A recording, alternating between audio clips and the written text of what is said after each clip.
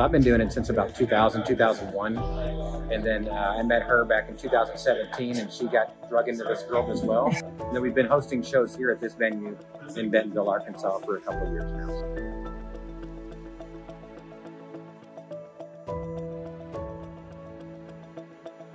My name is Carter, and I work here at Cleves. We have owned the business since 2015. We've been around since 1979, and we're just kind of a full source hobby shop: wax boxes, cards, supplies, grading advice.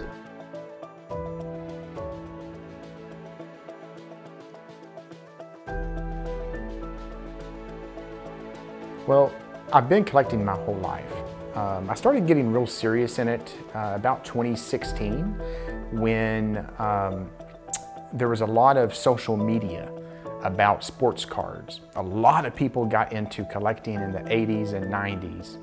And then the companies started to overproduce their product. When they started overproducing their product, the values of the cards started to drastically decrease.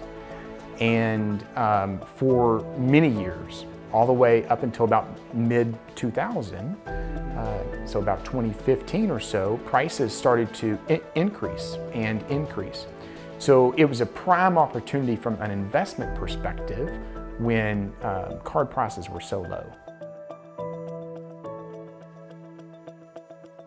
The biggest change I felt started at the end of 2019.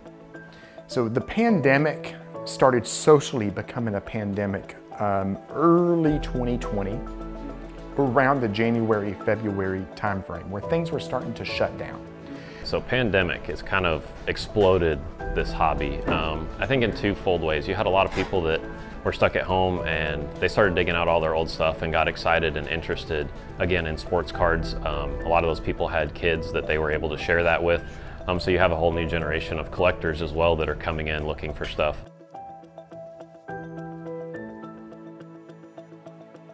It is easier to obtain higher end cards because there's a lot of people that are obtaining these cards from an investment perspective to sell as at a profit.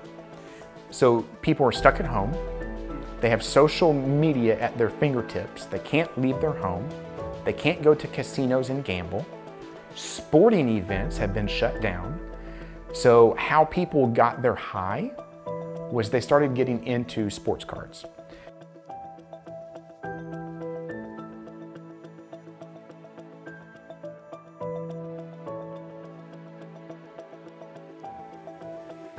Oh, ironically, it made the business blow up. Better. Because people weren't able to go to events and stuff like that. In my opinion, the money they were getting, they had to spend somewhere. So a lot of people were investing in the sports card market and in sports memorabilia. So it really, sadly, it really hurt. It really helped the market. Some people do it as an investment. Some people do it because they like a special team or players and they want to collect cards of a player or a team. That's called PC, your personal collection. And some people aren't long haul investors, they're flippers. They will find a good deal of a card that's 50 bucks and then they can turn around and sell it tomorrow for 75, 80 bucks. So you can make 20, 30, 50 bucks per card. And you do that enough, people can supplement their income. It helped people to get into collecting, and they had something to do while they weren't maybe going to restaurants and things like that. The United States Postal Service, FedEx, UPS were all really impacted, not just by the pandemic in general, but the increased packages of products flowing from Amazon, flowing from eBay. eBay had record sales during the pandemic in regards to the sports card category. So eBay has never had that many sales in the sports card category besides 2020.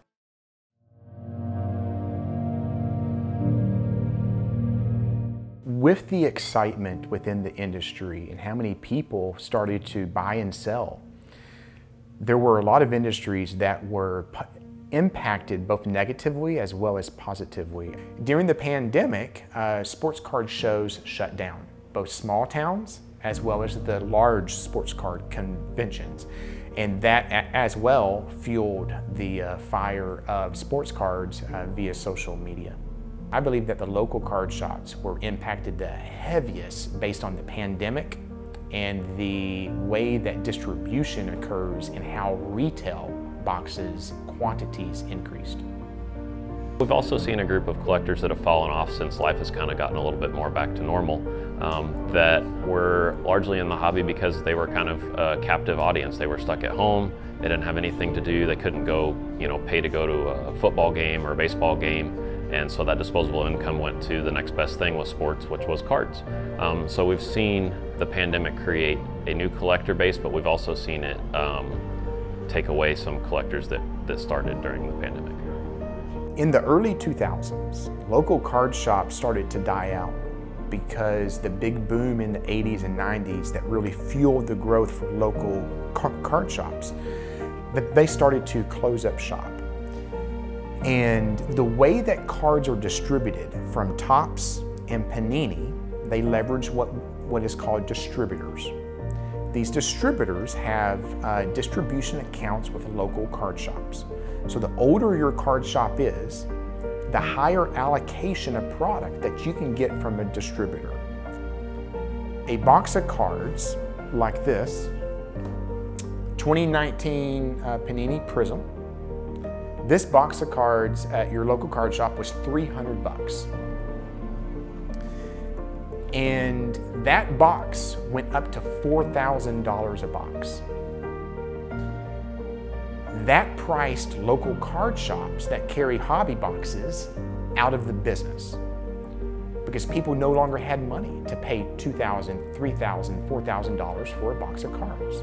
So everybody was shifting their focus to retail stores, your Targets, your Walmarts, your Dollar Generals, because those boxes were $20, $25. Because Walmart, the boxes are sold out. You can't find boxes of things anymore unless you come to the shows. So within the retail industry, as the card boom started to occur in late 2019 and in 2020, inside of Target and Walmart, a lot of flippers, investors, and collectors would be monitoring store stock times.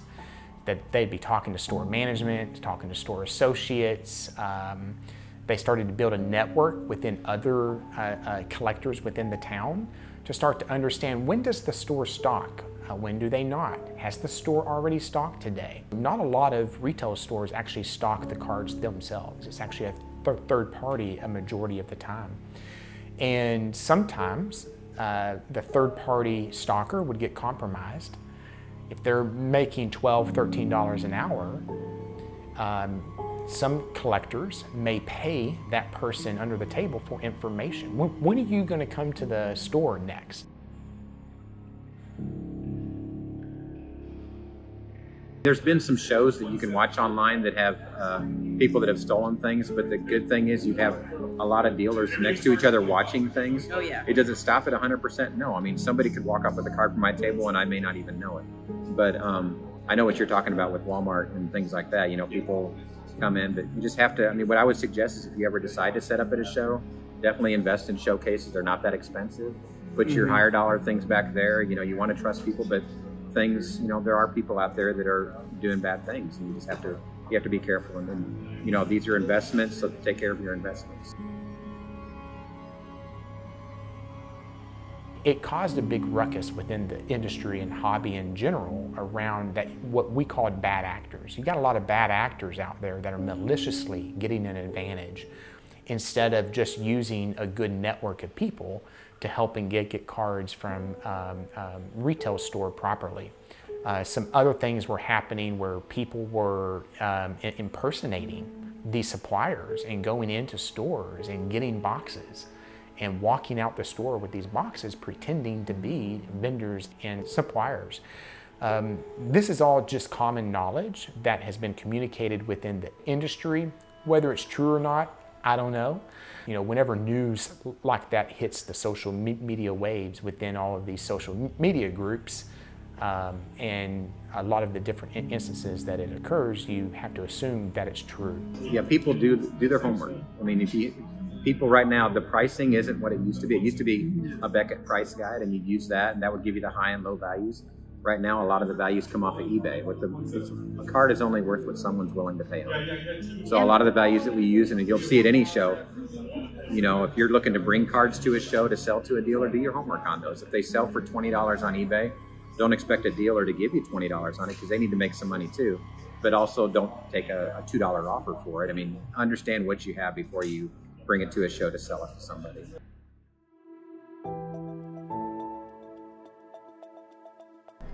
So during the pandemic, you had, again, a captive audience at home that didn't have a way to go do anything, sporting events or whatnot, or even go, you know, spend a Saturday at the casino or anything. So you had these people that got into these breaks that realized that this is an exciting way to have some fun at home, be able to see stuff happen live and interact with other people without physically being together, which was a great addition to the hobby that was already kind of there, but that just was able to be boosted, and, you know, connecting people together and people interacting and growing together, and more collectors being able to find stuff that they like. One thing I do want to hone in on, though, is financially people having money in their pockets. There's more access. There's now more people with money that understand the financial aspect of it. Social media really enabled collectors to learn from each other. So if you can build a really good network and start to learn from others, it enables you to rapidly, from a speed perspective, to understand the industry, to be able to liquidate and sell cards. Every time that a government check would arrive at someone's household, we started seeing sales of sports cards rise. Collectors and investors would actually hold on to their cards to wait for the government checks to clear, to start posting in these social media groups, as well as on eBay for cards for sale.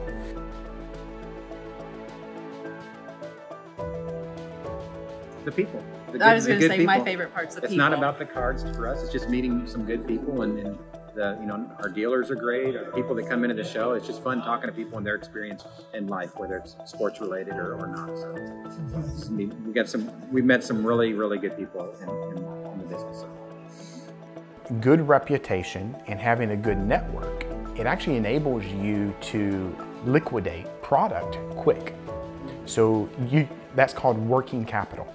So you can sell your cards more rapidly if you have good clientele and you have a good reputation. So there's a few things. You can buy sealed wax boxes, and you can open those boxes and try to get what we call in the industry hits.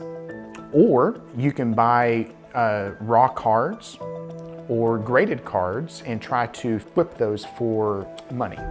So a lot of people will buy sealed wax, open it up, try to get a hit. They will buy raw cards and graded. What really made a big boom in 2018, 2019 was the term breakers. This is where people that may not have a lot of money to pay for $300, $500, $700 boxes, they'll buy in for a smaller portion, where you may get into a break that is random 32 teams or 30 teams for basketball. It gets randomized. So that way you're paying 30, 32 bucks to get one or two teams instead of having to put forth so much money for a full box. Breakers started to compound exponentially socially. So Facebook, Instagram, TikTok, all of those forums really allowed for breakers to have these collectors, investors at their fingertips.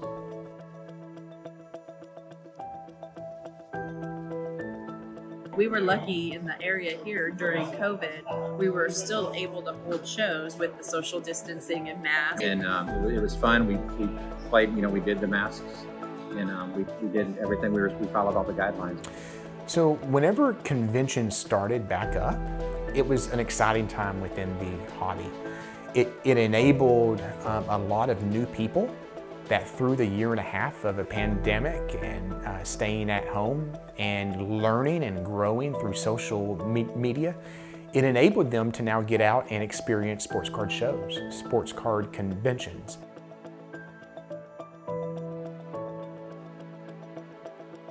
And We had one of the biggest shows in the country last year because so many areas had shut down. But we were fortunate in this area that we were able to hold at least some sort of event. So sports card shows have been around for 20, 30 years. A lot of them are smaller towns where they could have anywhere from 10 tables to 100 or 200 tables. For instance, today in this town, there is a sports card show at the mall today. From a convention perspective, that is where large gatherings of sports card investors and collectors will come together at the masses. These are large convention centers. The one just occurred called the National. It happens once a year. It's the largest one. Had the highest attendance of any sports card convention. So a lot of new players are coming into the hobby understanding the financial and investment side of the hobby. There's a lot of people that turned out either way, but again, from all over the country. All the guidelines that were in place, we still had to follow the guidelines too. Right. But, temperature checks. We did all that, but still it was so much fun to be able to experience things when we weren't really allowed to go out to certain places because a lot of places shut down during the pandemic. Sports cars did not shut down. In fact, sports cards were a lot busier than even like the stock market and stuff like that.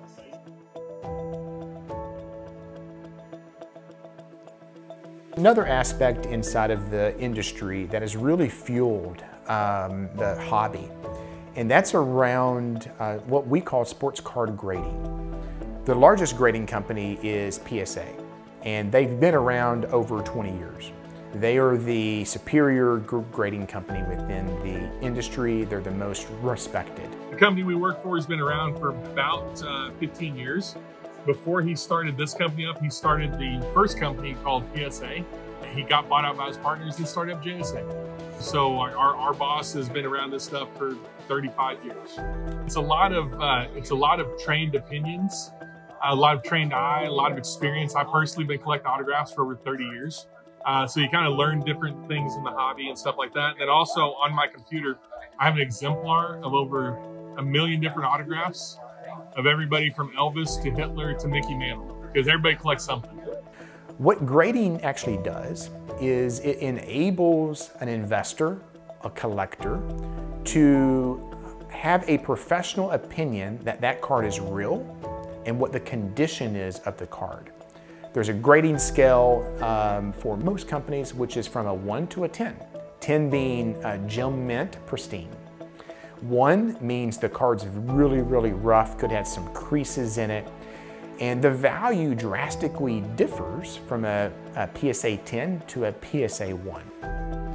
It's good for people that want to know if their items are real, also for insurance purposes, and also to help resell, because some people are looking to resell stuff. So I think it adds quite a bit.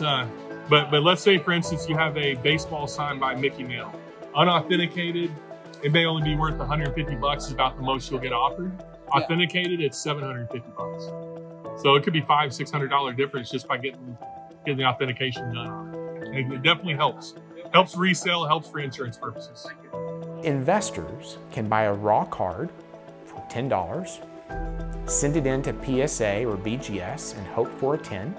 And if it gets to be a 10, depending on the card and the player and the rarity, that $20 card could potentially turn into a $300 or $400 card.